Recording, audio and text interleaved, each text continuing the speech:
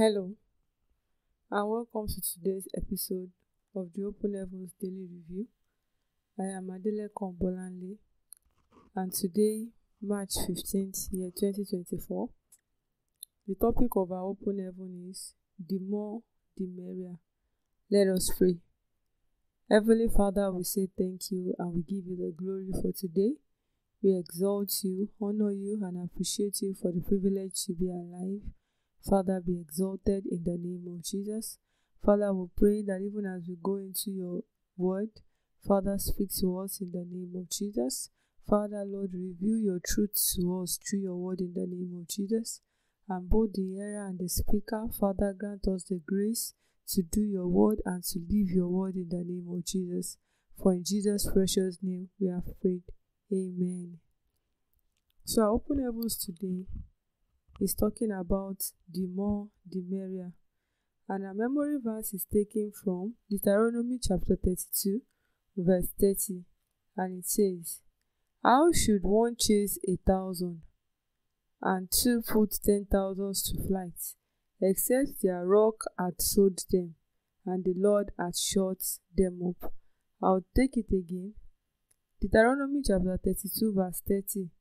How should one chase 1,000, and two put 10,000 to flight, except their rock had sold them, and the Lord had shut them up? And our Bible passage is taken from Ecclesiastes chapter 4, from verse 9 to verse 12. I'll be reading from the King James Version of the Bible. Ecclesiastes chapter 4. It says, verse 9 says, "Two are better than one, because they have a good reward for their labor. For if they fail, the one will lift up his fellow. But woe to him that is alone when he falleth, for he hath not another to help him up. Again, if two lie together, then they have it. But how can one be warm alone? And if one prevail against him, two shall withstand him, and a threefold cord is not quickly broken." May the Lord bless the reading of his word in Jesus' name. Let us go into our Open Heavens as written by our Father in the Lord. The more we are in our local assemblies, the merrier our services will be. If we are not many, how can we make a joyful noise? The more we are, the louder the noise we can make, and the merrier it will be to praise God together. Let me tell you what I believe to be the origin of clapping. One day, the fingers woke up and heard the birds singing, and they said, "Oh God, we also want to praise you." They tried to make a sound individually, but no sound came. Suddenly, they said, "If two of us should cooperate, maybe we can produce some sound." So one finger cooperated with another finger, and they discovered that there was a little snapping sound. They shook it further, and one finger cooperated with the other palm. They made a better sound, and then another finger decided to join in. The sound improved, and yet another finger joined in. Before long, all the fingers were jamming together in praise, making a joyful noise to the Lord.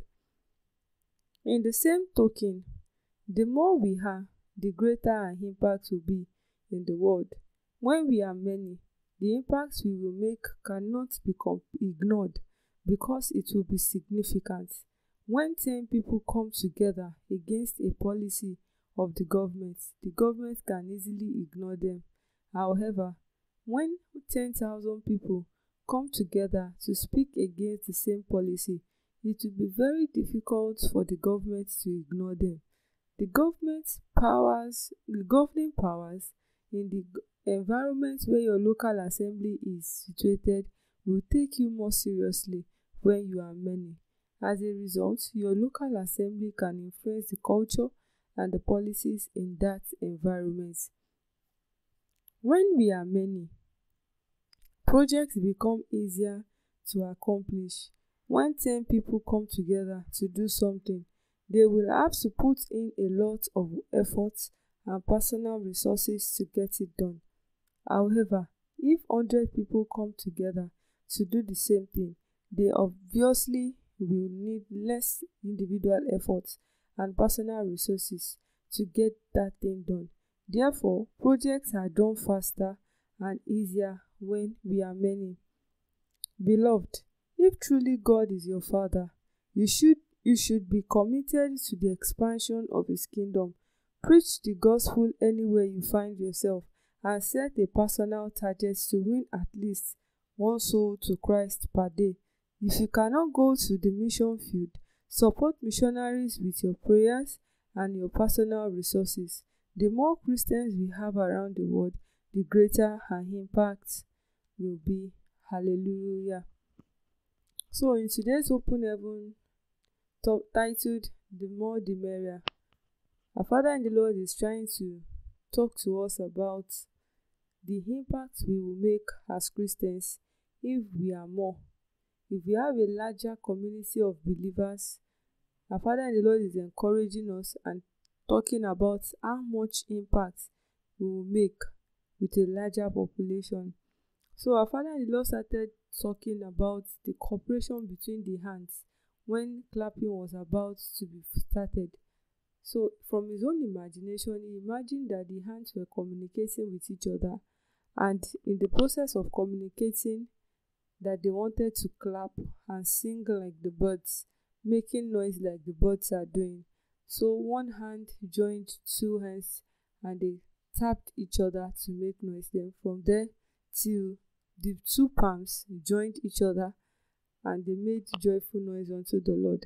Now, our Father in the Lord is now saying that how great our impact will be in the world depends on how well or how much we are as Christians. So if we are many, then we can make more impact.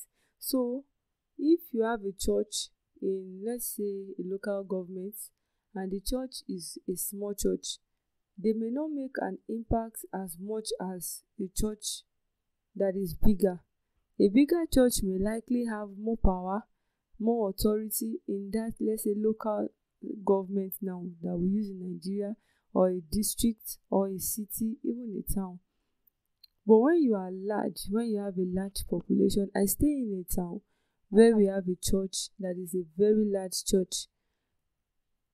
Anytime there is a program in the church, everybody in this locality will know that something is happening, because the road will be jam-packed.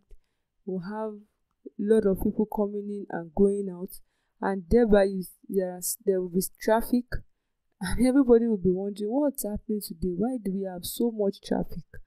And so when the moment you hear so church is having a program, or you just see people say, oh, no wonder.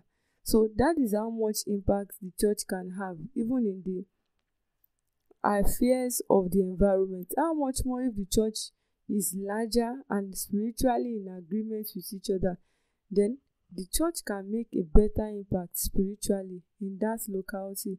So our Father in the Lord is encouraging us today to make it our vision. It is not supposed to be the vision of the church, especially for RCCG members that we have Vision 2032 currently. But then people that are not even RCCG members, that your church has probably not said, okay, we want to make win so souls by this year. But it is still our corporate responsibility and our personal responsibility as Christians that we should preach to people, that we should win more souls to Christ, because the more the merrier. I've been in a church, a small church before, where we are not plenty, and there's a difference between being in a small church and being in a bigger church. Many times the things that you can even achieve in a bigger church is a little bit difficult in a small church, depending on the capacity of the members too. But even at that, the cooperation that is needed, the time, the energy, and the ability to relate and do some other things, when you have a bigger church, it is easier and it can be merrier. So today we want to encourage ourselves. If you cannot go to mission field, support missionaries. You can adopt a missionary That's one thing you can do. Do you know somebody who is on the mission field? Adopt a missionary. Even if you cannot go, you can just adopt a missionary and say, okay, this particular missionary doing the work of God.